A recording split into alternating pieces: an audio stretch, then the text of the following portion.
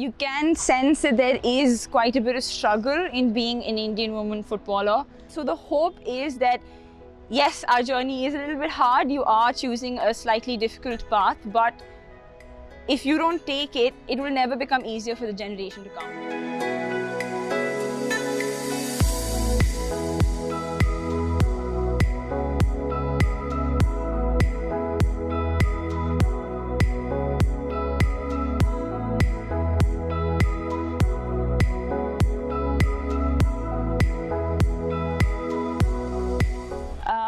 So as you can imagine, in England, the season there lasts 10 months. So in 1 year, you get to play 10 months of football, wherein you're training through the week and then there's a match every weekend.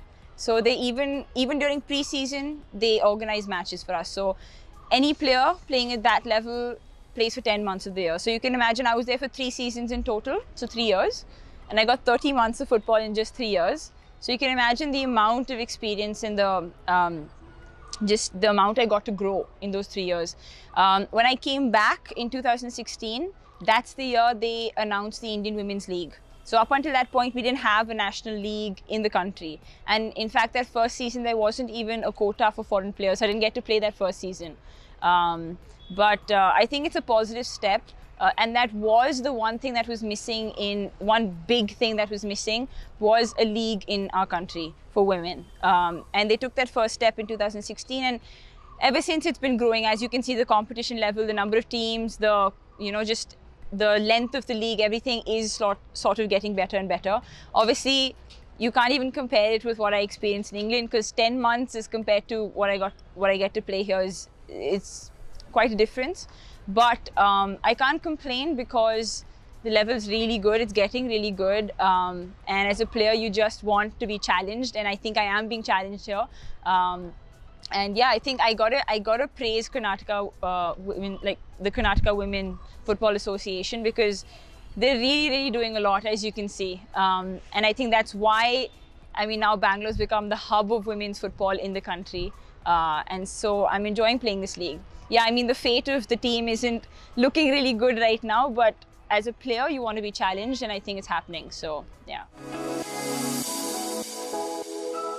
There is no lack of talent in this country. And I've said this before, I'll say it again. It exists because of passion. Okay, because there's not a lot of money, there's not a lot of structure. As you can see, it's not like we're engaged at a competitive level for majority of the year. It's a part of the year, and even for that, like, all of us go all in, you know, with like very little income, with very little promise, all those things, but we still are in it. So you can imagine if you actually nurture talent and give them that long competitive season, make sure they train, have long training camps, all those things. I really think that we have the talent, we have the mindset, we have that breed of players that are willing to give and sacrifice and make football their career.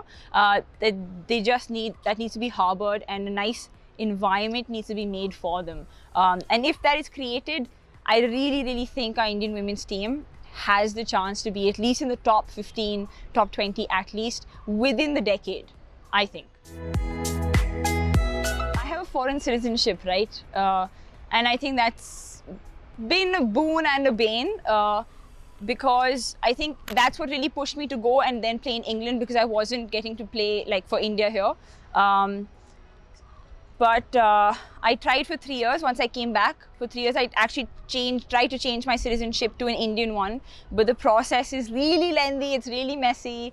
So after 3 years, the thing is that the federation started allowing OCI players to play for the state, as well as there was a foreign quota in the league as well. So then I got to play at these 2 levels at least. When I had just returned in 2016, there was no foreign quota in the league. I couldn't play for state, so I literally couldn't do much. So now that they've opened up these opportunities, and I just want to play, man. I just want to play at a good level, that's all.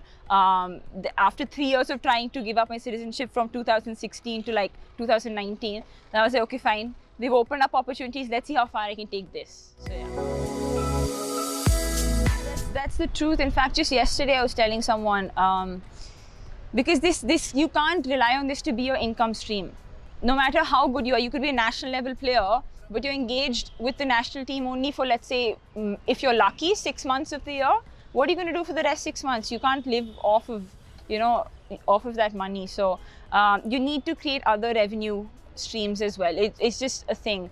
And right now, the truth is, no matter how good the level has become, no matter how much the association and stuff supports and provides a structure and everything, it is still to a very large extent a passion that we are really exercising to the best of our ability. And then every other income stream we have, that money is pumped into our passion. And that's how it's basically surviving. That's sort of what it is. So I think from everything I've said so far, you can sense that there is quite a bit of struggle in being an Indian woman footballer. But I just hope that it doesn't discourage the generations to come. I hope that they see whatever little like we've achieved and hope to achieve more. Because the reason why we do everything we do is obviously because we love the sport. And the truth is that, see, like I said to you, I got subbed today. Yeah. Now, I wasn't happy about the sub, but the truth is, if it was better for the team, that's what I cared about. If our result was good, it wouldn't even have mattered, you know? So I truly, I just love the sport. I want the sport to grow. I want more opportunities for women. And if I don't wake up at 5 o'clock in the morning and train, I can't rely on someone else to do it. You know, I can't be an example for the team, you know? And so the hope is that, yes, our journey is a little bit hard. You are choosing a slightly difficult path, but if you don't take it, it will never become easier for the generation to come, okay? And we really hope that you do accept that it requires commitment. And any successful person in the world, in any career, not just being a woman, not just being in sport, but you will find resistance, you will find challenges, you will find haters, you will find naysayers. So you will never have a flawless journey, because then there's no joy of victory, you know? So you have to understand that there will be resistance, there will be moments where you're emotionally down, you're financially not able to support yourself, whatever.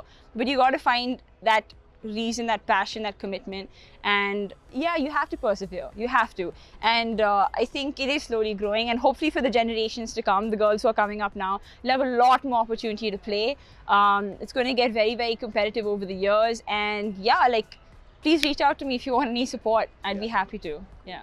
Just a big thank you to Bridge for covering this league. I think they're doing a fantastic job. I have my friends and parents and family from all over the country tuning in and watching our matches live, which is such a privilege for us. So thank you to the Bridge. Keep going, keep supporting us, and do catch all the matches. And trust me, women's football is so underrated, and I just hope you get to catch a little bit and you'll know what I'm saying.